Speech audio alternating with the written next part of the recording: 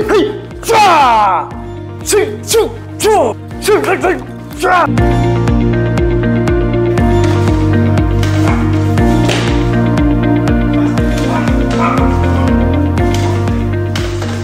Hey everyone, welcome back to my channel. I don't know if you have seen or heard that why is that karate is similar to Wing Chun.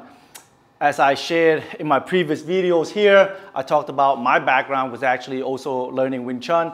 And at the end of the day, I appreciate learning karate over Wing Chun. Part of the reason is because karate provides you the essence of being strong, right? I mean, as much as I love the sticky hand, it was just not my taste, and I'm going to show you why. But today I want to share one of our kata, which is the Naihanchi Kata, right? You have Naihanchi Naihanchi Shodan and Naihanchi Shodan. And it all has the flavor of Wing Chun in there. And so when I practiced this kata, I was thinking, oh wow, that's pretty cool. You know, it has the Wing Chun element. And so I have a lot of you who have been commenting on my videos of, you know, why is that you incorporating Wing Chun into these techniques? Look, like I said, at the end of the day, as much as you want to say, you know, this style, that style, if we are going to get into a real fight, take a look at it. Try to compile as much as 10 fights. You just can't tell what style they're learning, because once you're fighting already, you just swing for the fence. But today I'm going to focus on Shorin Ryu, the Naihanchi Kata, and Wing Chun. Okay, so I'm going to do the Naihanchi Kata first. First I'm going to do slow, so Naihanchi Shodan. Let's focus on Shodan today. Yoi, ichi, hai, chimber, ai. So slow, 1, 2, ai, ai, ai, ai, so, ai, so, ai, hai.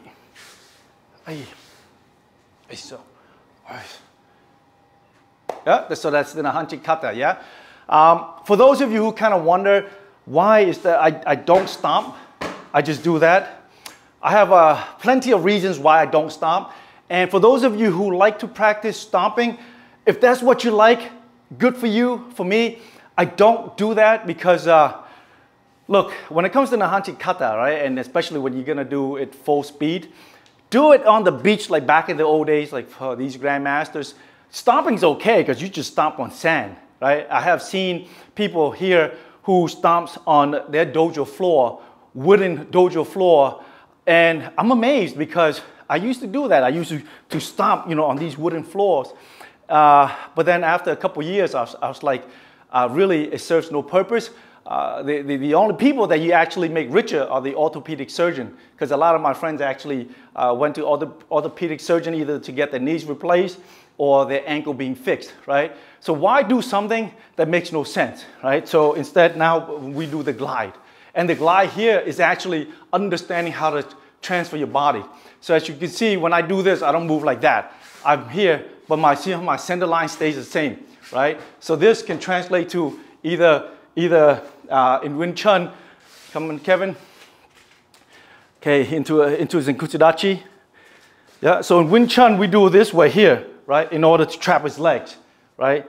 So this is solid. So if I go like this here, if he moves forward, move forward, see, I'm leaning toward him too, see how I'm trapping him in? And if he moves backwards, I'm backwards with him, all right?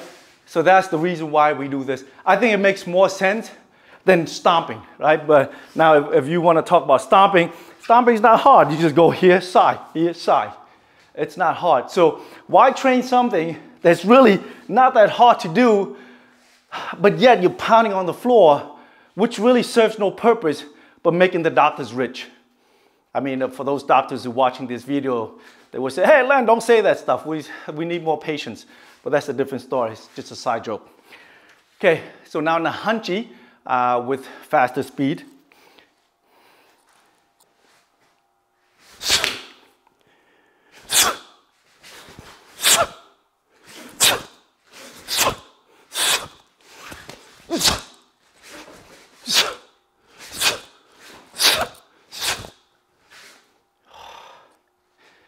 Okay, now we're gonna put it into applications and see how Wing Chun fits into this. So the first part of the kata, side block, elbow,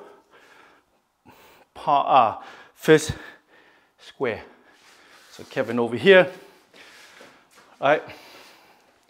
Let's this side is better. So from here, I said, if you fighting position, right?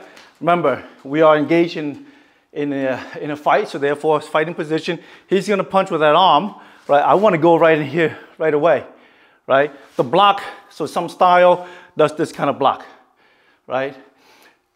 Also, let's be honest with ourselves, right? If we get into a real fight, one of my previous videos, I talked about the 8 different types of block. It's pretty much if he punch in, he punches, I'm gonna punch straight to the face, I'm just gonna paw, right?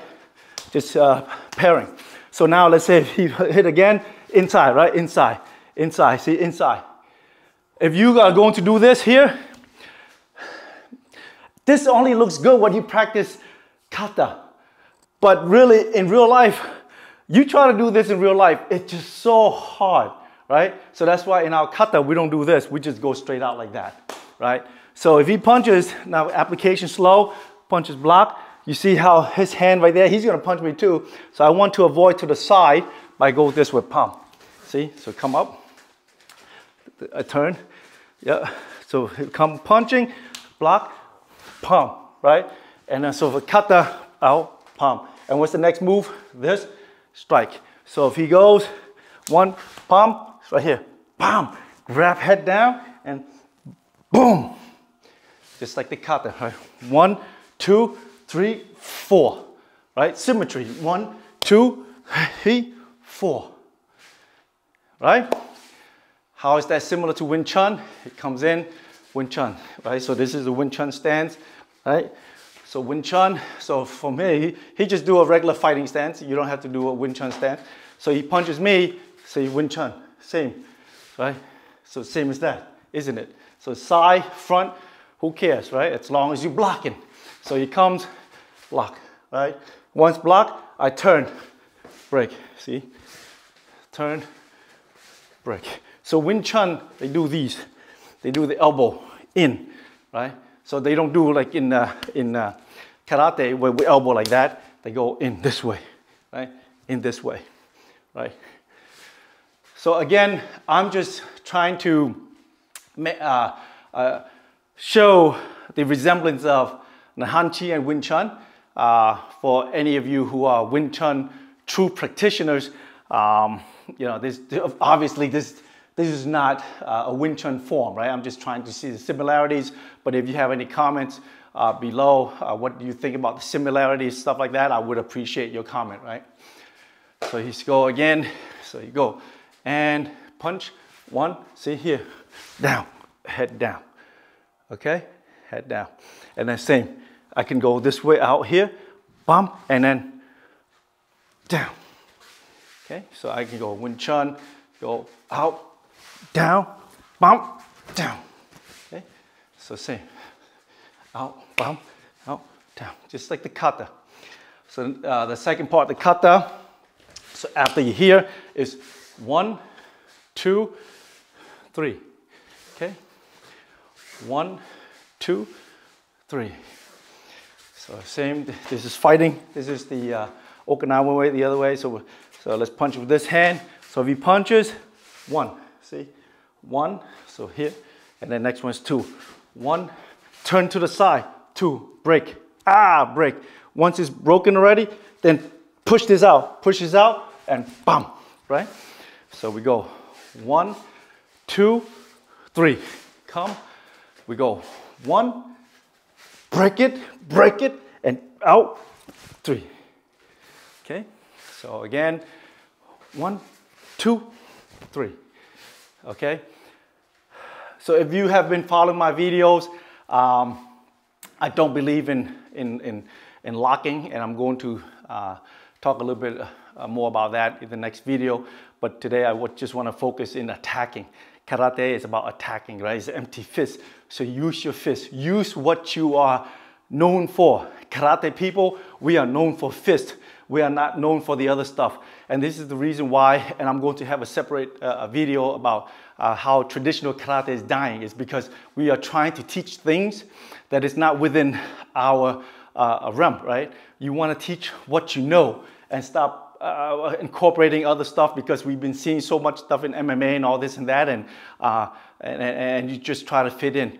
Don't do that. This is what is going to cause traditional karate to just be extinct, okay? So the last sequence after 1, 2, and 3, the last sequence is 1, 2, and 3, right? Always make it to a combination. So opponent comes in, right? If he's going to punch here, so block. See how I block? 1, this, kata, 1, and here, do 1 trap in, 2, right? 1, 2. So 1, 2, right? And then 3. So we go 1, 2, and here, bam, 3. Okay? So we go 1, 2, bam, 3. Okay? In Wing Chun, it's like this, and he goes in, 1, right? Trap, the trap hand in, and then 3, right? So go in. So 1, 2, 3. 1, right here. Trap hand, 2, and then 3. Right? So it's 3. Okay? So that's basically Naihanchi Kata on how it resembles with Wing Chun, right? Because it has been known, and a lot of in the literature that you probably read or heard, that Naihanchi is designed to be in a close fighting combat, right? And like I said in my previous videos as well, there are no secrets in these things, right? If you are creative enough, you can create anything, but just stick to what you are good at, right? For karate people, we are good at with our hands. So let's concentrate with our hands. But everything that we do with our hands and legs, it has to make sense. It has to be aligned, and it has to create that kind of power, right? So if he's here, if he punches me, right, you don't want to, leave your hand and punch like that. When I'm doing something like this here, I am engaging my body, right? And just watch my previous videos on how I talk about how to use your hip in order to generate power. When I do this here, actually my lat is expanded, and my hip is going this forward direction, and my toes are gripping the ground, right? In order for me to create power, I have to do this, grip the ground, right? And I have to take him away from the center, right? If I don't take him away from the center and he's solid like that, he's going to punch me. So always take him away from the center. And how do you take him away from the center? You have to be stronger than him, right? There are 2 types of people in this world who can defeat you. Number 1 is that they have to be stronger, or number 2, they have to be skillful, right? So if I'm going to have someone who's like 110 pounds, okay, and I'm gonna fight with a person who is like, let's say 200 pounds, right, and doesn't even know karate. But if that person is so strong, I don't know, it might give my 110 pound person problems, right? So you have to understand how to break the body mechanics, right? You have to be that skilled in order for you to neutralize your opponent, right?